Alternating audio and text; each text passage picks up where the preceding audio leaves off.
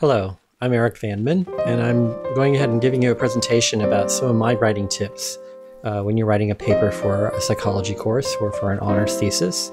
Some of these things would also apply for writing a manuscript that you'd be submitting to a journal. Although if it is actually a manuscript being submitted to a journal, there will be some extra things that you would need to consider. So I'd recommend that you be sure you consult the APA style manual before you do that. Anyway, this presentation was recorded in April of 2020, and the 7th edition of the APA publication manual had been out for a couple months at that time, and so these tips are trying to incorporate some of the changes that are in the 7th edition. I have some just general writing tips that I want to begin with, and then I'll move into more about APA style. It is actually part of the APA manual that they talk consistently throughout the manual that they would like you to try to write as clearly as possible. So it can't be said enough that the main goal of writing should be to be clear about the message that you're trying to convey, that your structure is crucial.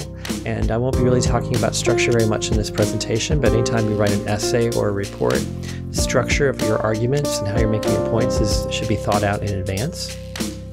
You should try to use the first person point of view. You don't have to always use the word I. You could write the sentences in a different way, so you don't have to use the word I. But the point is that you are the author, or you and some other people are the authors, so you should use I or we appropriately to convey that you are the author, and it's completely acceptable in APA style to be using the word I and to write things in the first person point of view. Use the active voice. And this is an important point that a lot of people have learned to kind of write in this passive voice style that makes it sound more scientific, I guess. But using the active style, again, is a clear way of writing. It kind of clearly tells us who did what to whom. And so we'll talk more about that in a little bit. And try to write short and clear sentences, and this will help you avoid long, confusing constructions. I've marked papers over the years from students that sometimes a sentence actually went along the entire length of a page. It was like a very long paragraph, just one long sentence with lots of qualifiers. Not acceptable in a psychology paper. You should really be working on short, crisp sentences. And then be sure you read, rewrite, and read again. And this is one of the reasons why we always try to get students to write their assignments well before their deadline so that they have a chance to rewrite it, and maybe even give it to someone else to read, to give them feedback about their writing, some obvious spelling mistakes or grammar, or whatever it happens to be. But rewriting and revising is always important, no matter how good of a writer you are. And if you cut that off, you just go ahead and write one draft and that's what you turn in, you're putting yourself in jeopardy of having a lot of marks taken away and not having your readers understand what exactly you're trying to convey. So what is the APA and what is APA style? Well, the APA stands for the American Psychological Association. It's the world's largest association of psychology researchers and clinicians and other practitioners. And long ago, the APA created a citation style that has become commonly used for formatting for manuscripts in the social sciences. So it's not just people in psychology that use it. You also find it in a lot of other fields as well.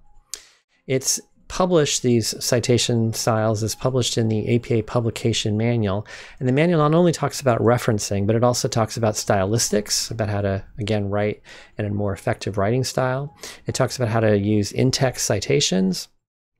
And it also talks about, of course, how you should properly report your references. So in terms of stylistics, some important things to keep in mind is that you can use personal pronouns where appropriate. And you should try to use the first person rather than the third person when describing the work that you did or when expressing your views. So again, it's okay to say things like, my opinion is, or I collected the data for this, I conducted this analysis. If you did all the writing yourself and you did whatever activity it was, you are the sole author, then use the pronoun I and not we. So don't use some sort of royal we when it's really just you whose opinion you're expressing. And don't refer to yourself in the third person either. So don't try to hide the I by saying the author believes this when you're clearly the only author. You should say I. So again, this is all in the APA manual. It's strongly encouraged. It makes a better, crisper writing style. So whatever you might have been taught in the past about how unscientific it was to use the word I, is completely wrong, or at least it's not appropriate when we're talking about writing for psychology. You should also, again, use the active voice instead of the passive voice. So, for instance, you might try saying something like, we asked participants questions versus the participants have been asked questions by the researchers. So you can see then the researchers are the authors of this paper. So we can say we instead of the researchers, because it's just masking who we are. So we've turned it around into an active voice construction where there's a clear subject, there's a clear verb, and there's a clear object for that verb. So in terms of language, as I've said now a few times, you want to be clear and specific in your writing.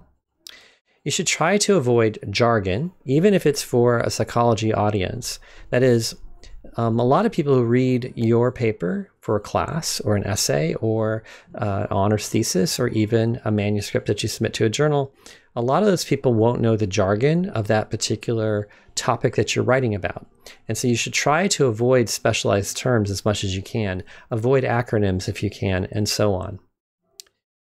You should also try to avoid contractions. So instead of saying can't or don't, you would say cannot or do not. And this is to give the writing some more formal structure, formal writing. And so contractions are actually sort of frowned upon in the APA manual. So if you can avoid them, do so. And try to avoid colloquialisms. That is, try not to talk the way you might talk with a friend. There is a certain sort of solemnity to the way you write something in a psychology paper. I'm not trying to say you have to write again in a very pondering, big word kind of phrases. I'm really just saying try to avoid little terms that you might use when you're just being colloquial with friends. When you're writing an essay, you should try to type and double space it to be printed on standardized paper. I know a lot of people now write things that don't even get printed on paper, but at least pick the A4 formatting. That's important here in Australia. Keep in mind that if you submit your manuscript to a journal that's actually published in the American an American publisher, they will actually be expecting 8.5 by 11, which is actually smaller than A4. And so at that point, you'd want to go up and do, when you're formatting your document, to pick it to be 8.5 by 11, so you can make sure that things actually appear properly when they get printed out in some American's paper. Use 2.5 centimeter margins on all the sides. Use a 12-point font, like Times New Roman is perfectly fine, or something similar, nothing, fancy or unusual looking. Include a page number in the upper right hand side of every page. No running head is needed now. And note that if you are writing a manuscript draft, APA suggests using just one space between sentences. You might find that you're going ahead and writing an essay for a class that you feel still comfortable putting 2 spaces between each end of the sentence punctuation. The APA manual now suggests that you just use 1 space between sentences. Here's an example of a title page, and you can see that one of the things that happened in the 7th edition is they've now gotten rid of running heads for student papers. It's different when we're talking again about a journal manuscript, but at least when you're writing something for a course, you don't have a running head. So the only thing you should have on the front page in the upper right corner is just the page number, and for a title page, you title it the first page number. Sorry, the title page is the first page, so it should have a 1 because it's page 1. Then you see how I put the title. The title should be in the upper half of the page. It should be centered and in boldface. And then underneath it, you can put your name, your affiliation, your course, your instructor, your lecturer, and the date that this assignment was due. In the main body of the text, you can see that right away I've gone to the second page here. There was no abstract from this essay because it's not a report. So I didn't write an essay, but you can see that there's a 2 there on the upper right corner because I'm now on page 2 of this manuscript. It's a different manuscript, by the way, from the one that was on the title page. And it says here that you should number the first text page as page number 2. Type and center the title of the paper right in the center there, and use boldface at the top of the page. Type the next sentences and everything else from that point on double spaced with all the sections following each other without a break. Identify the sources that you use in the paper and parenthetical in-text citations, and use proper formats for tables and figures. Now the reference pages. reference page starts like this. And you can see, again, we centered the title here, the word references, at the top of the page and use boldface. Double space all of the reference entries. You can see everything is double spaced everywhere, but there's no extra space between each entry. Use italics for any book and journal titles. Provide the volume number and the issue number. And for the volume number, you should put the volume number in italics. Flush left the first line of each entry and then indent the subsequent lines. Order these entries alphabetically by the author's surnames. And now in the 7th edition, it's recommended or required, depending on how you want to look at it, that you should provide the DOI numbers for each thing that you cite, each paper or journal article or book. And you should use the format of the link, the URL, the HTTPS, doi.org, and then put the rest of the citation in there. So you can see my examples, I have that. So the APA is recommending that we have direct links to the DOI rather than having to take a DOI number and type it into some third party to figure out where the actual article is. So this gives us a direct link to the actual article. Now in text, when you're doing citations, this helps the readers locate the cited source in the reference section of the paper. So keep that in mind. That's what you're doing this for. So whenever you use a source, you want to provide in brackets and parentheses the author's name and the date of the publication. And when you have quotations or close paraphrases, not only should you provide the author's name, the date of the publication, but you should also provide a page number. When you're quoting, introduce the quotation with a signal phrase and make sure that you include the author's name, the year of the publication, the page number, but keep the citation brief. Don't repeat information. So you can see here, I've got 2 examples where I have here Carruth, 1996, stated that a traumatic response frequently entails a quote, and here's my quotation I'm getting directly from Carruth, 1996, and then close quote, and then I have brackets, page 11, close brackets. In the other example, what I've done is I'm not really emphasizing that it was Carruth. I'm just going ahead and saying a traumatic response frequently entails a, quote, delayed, uncontrolled, repetitive appearance. And then I, in brackets, go ahead and give my citation, Carruth, comma, 1996, comma, page 11. Either one of these is appropriate. Stylistically, the first example is trying to emphasize it was Carruth that made this statement. The second one doesn't really worried so much that was Carruth. It's just trying to make the point about what a traumatic response is. So it just depends on what your goal is in writing that particular sentence. You want to include the author's name in a signal phrase followed by the year of the publication in parentheses. So you can see here in these examples, I have here like Higonot et al. 1987, Marcus 1989, Rate and Tate, and so on. When including the quotation in a summary paraphrase, also provide a page number in the parentheses after the quotation. When the parenthetical citation includes 2 or more works, order them in the same way they appear in the reference list. The author's name, the year of the publication, separated by a semicolon. So here I wanted to end my sentence by citing 2 different papers, one by Catchrew and one by Smith. So I'm going ahead and mentioning them both in the brackets and then just separating the entries with a semicolon. When citing a work with 2 authors, use and in between the author's names in the signal phrase, yet use an ampersand between their names when they're in brackets or parentheses. So for instance, here we have, according to feminist researchers Rate and Tate. So you can see here I have the word and appear because I'm not in brackets. But below that, I have another example where I say some feminist researchers question that, quote, women's responses to the war have been ignored, unquote. Then I have brackets, Rate and with an ampersand, Tate. So the ampersand, the shorter version of the word and, the shortened version of and is what you use in the brackets. So use the ampersand there, but in the main body, when I'm just going ahead and saying Rate and Tate like I do in the previous example, I actually write out the word and. Now, this is something new in the 7th edition. When you're citing a work with 3 and more authors, identify the first author's name followed by et al. So it used to be that you would actually mention up to 6 authors' names the first time you cited the paper. Now it's just the convention in the 7th edition that you should go ahead and use et al. As soon as you get to 3 or more authors, and just use et al. For everything. When you're citing authors with the same last names, use initials with their last name. So if I happen to have 2 citations for somebody named Catchrew, but one was B. Catchrew and the other one was Y. Catchrew, then I'm going to go ahead and use the first initials, even though I'm in the actual text.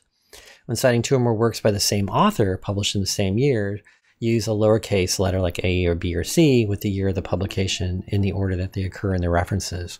So here, Smith's 1998A, Study of Adolescent Immigrants. That means that in this paper that I'm writing, I might have 2 or 3 papers written by Smith in 1998. And so in order for the reader to know which of those 2 or 3 papers I'm talking about in the reference section, I'm using an A for the first mention of this, the B and the C. So in the reference list, I should see the A one come first, then the B, and then the C one.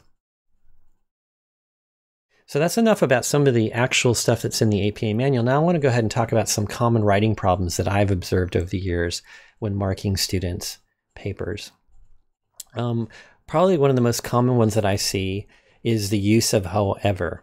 It's not used appropriately most of the time when someone writes the word however. So you should probably get trained in this, that if you find yourself writing the word however, stop and look at it again, because chances are, unless you're really good at this now, you probably are using it incorrectly. It's an adverb, and that means that it qualifies a group of words that precedes it. So you're going to try to do this to introduce a statement that contrasts with or seems to contradict something that has been said previously. So maybe what happened in the previous sentence was, people tend to put on weight in middle age, full stop.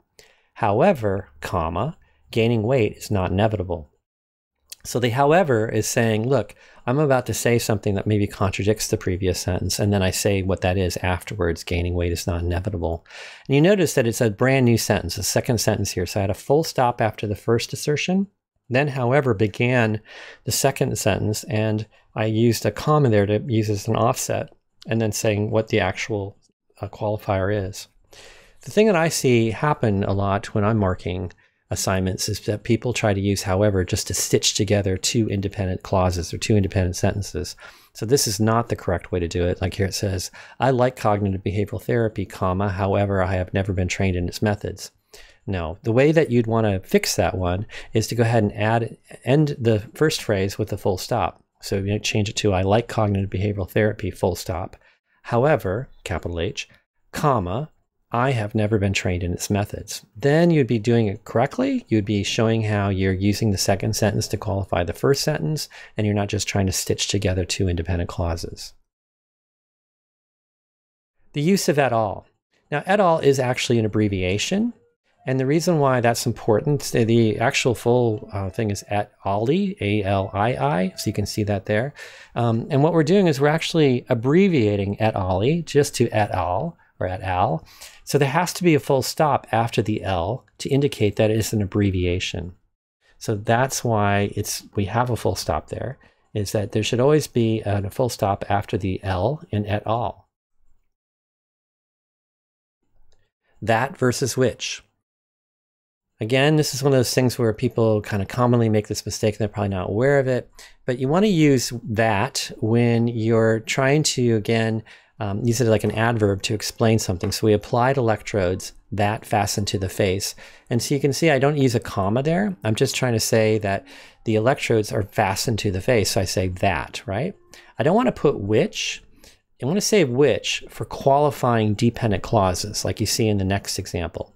So over the past several decades, the contact hypothesis, comma, which posits that interactions between blah, blah, blah. So the which you see I have there is setting off after that comma that precedes it, a clause or a phrase there that actually is describing the thing that had just occurred before it. So I'm using it in a different way than I'm using it above. In fact, I might even continue on with a comma at the end of this phrase and then continue with my sentence.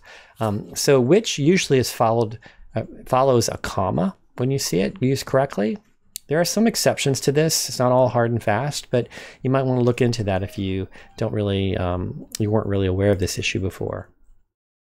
Try to avoid long sentences. Again, it's a bad habit. I think that they teach you this back in high school, that maybe it sounds more scientific or more erudite that you write super long sentences. No one likes to read long sentences.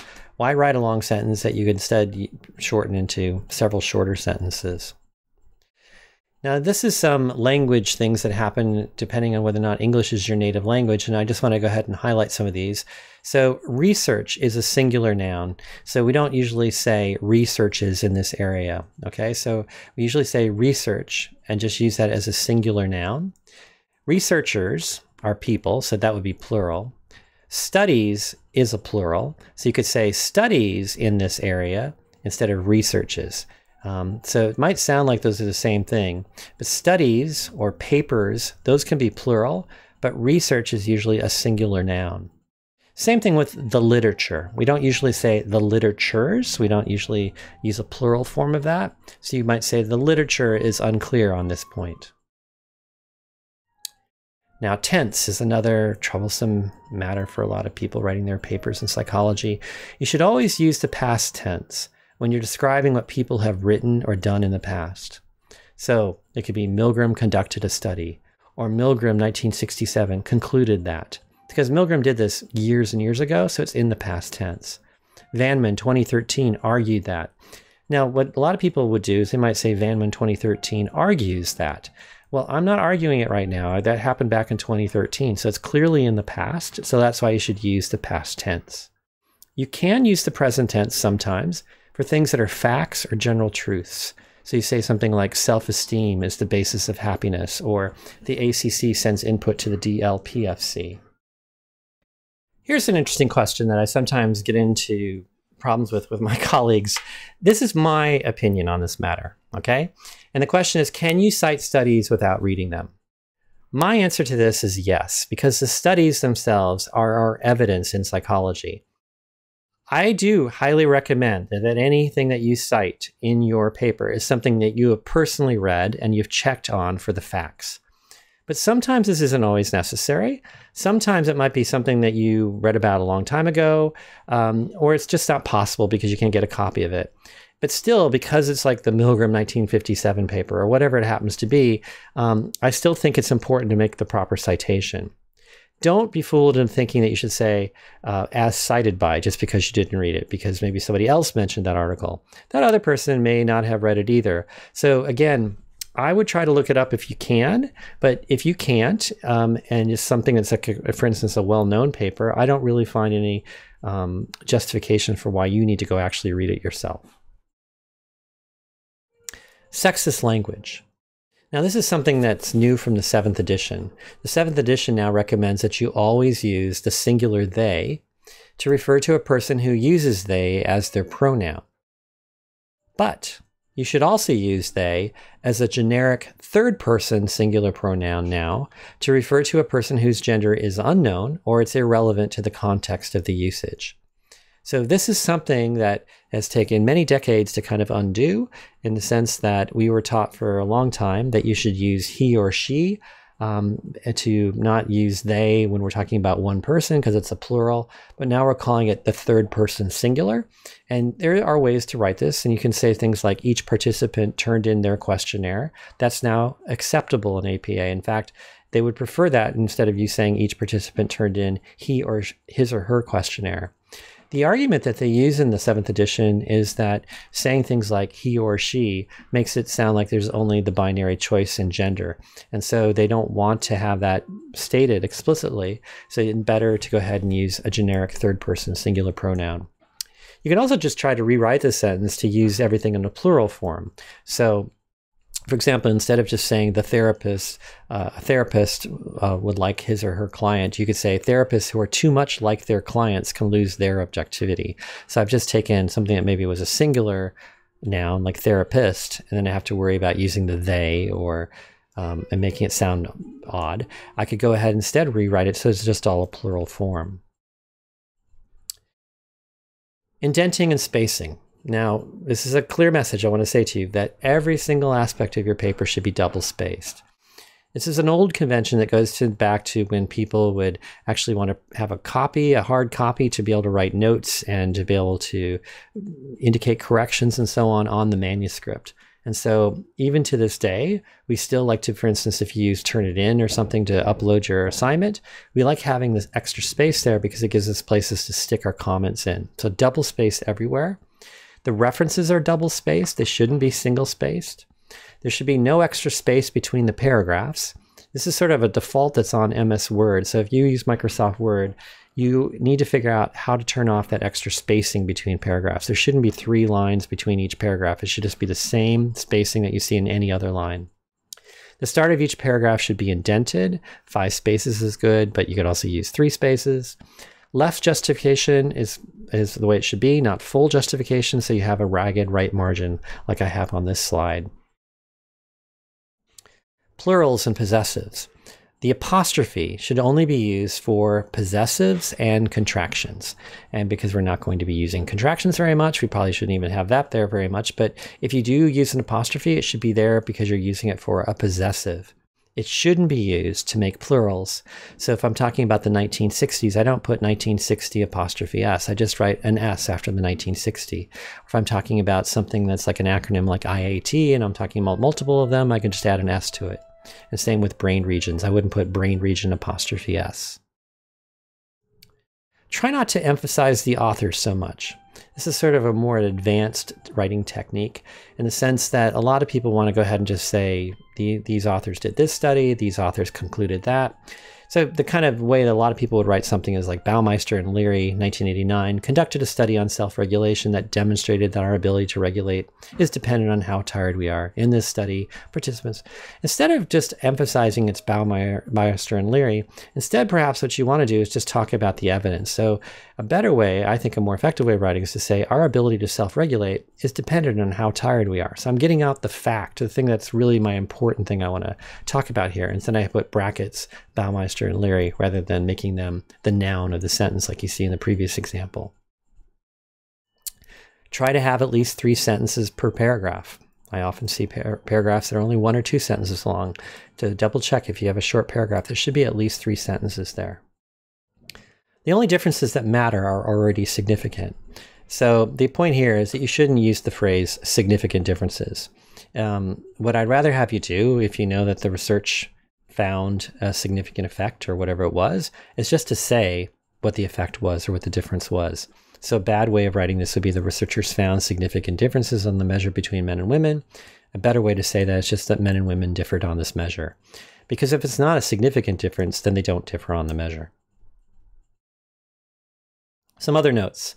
These have to do with lots of little teeny bits, but again, recommend that you go and actually look at your own copy of the publication manual. Numbers less than 10 are spelled out, whereas numbers that are 10 and higher are expressed numerically. There are exceptions, like starting a sentence with a number is spelled out, range statements, referring to a unit of measurement, numerals for dates and times and so on, and when you have hyphenated expressions. E.g. versus I.e. This is one of those ones that a lot of people get confused on. Keep in mind that E.g. stands for, in Latin, for example, and I.e. stands for that is.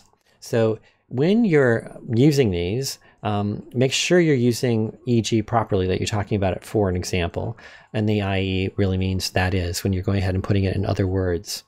And when you're not writing these things in brackets, you should actually write out the words for example and that is. So you should only find E.g. and I.e. when they are being used in a bracketed situation. You should also always use a comment after each of them.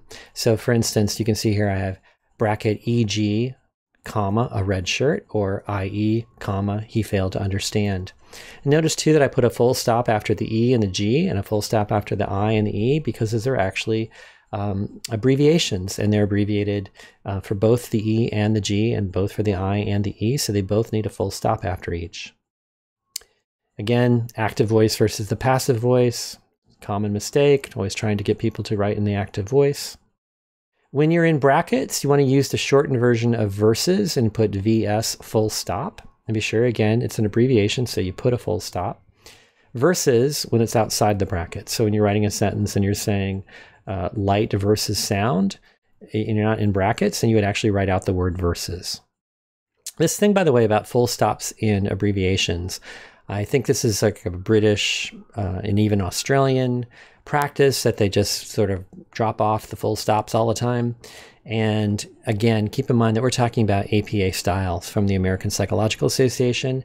They are expecting that you properly abbreviate using full stops. There shouldn't be any shortage on your computer of the full stop button. Use full stops as much as you can. Data are versus analysis is. So data are always plural, so they have a plural verb that follows them. Analysis, with an IS, not analyses. Analysis is a singular noun, so it has a singular verb.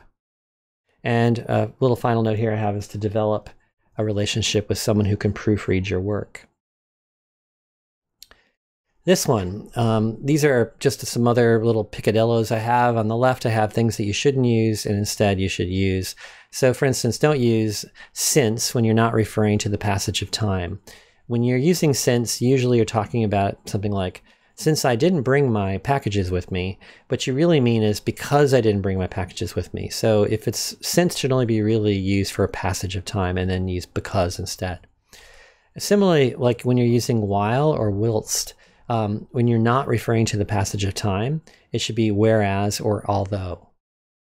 So while and whilst should only happen when you're talking about two things occurring at the same time.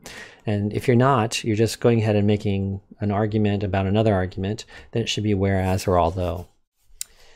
Interestingly, on this next one example, I see this quite a bit, and I'm not sure where. You can see that here the person's put a comma after the surname, Simonson, then et al. And notice there's no full stop after the al, even though it's an abbreviation. And then they put the year. It should be no comma before the et al, because et al basically means and the rest. So it should be Simonson and the rest, full stop after the et al, comma, 2005. So you can see that on the right. Welsh and colleagues, this is again sort of a bad practice that some people are beginning into. Don't say and colleagues, it should be et al. So it's Welsh et al. So you would only use Welsh and colleagues if you're trying to talk about this group of people maybe who regularly, Welsh and his colleagues are regularly working on this topic over the last decade. That's fine. But if you're specifically talking about an article that Welsh et al. Wrote, you should use et al., not and colleagues. There's data is again, that it's a plural, data are. And instead of using the wordy phrase in order to, you can usually reduce that to. No matter what, you should get yourself a copy of the APA publication manual. There's many different versions of it. There's even a briefer version of the APA manual that's really nice and wire-bound. It's kind of cheap, I think. It's only like in the $20 to $30 range. It's much better to actually have the publication manual in hand rather than looking it up on the web every time you have a question. Even the library will have usually a handout interpreting the APA publication manual. None of these is as good as having the actual publication manual. I've joked about this over the years. It's kind of like having different religious groups interpreting the Bible by their own religion and then telling you what you're supposed to believe. But the actual book is right there, the publication manual. You don't need to have an intermediary helping you figure out what these things are. If you have your own copy, you can look right up and know definitively what the answer is. It's a very clearly written, easily accessed book. So that's all I have for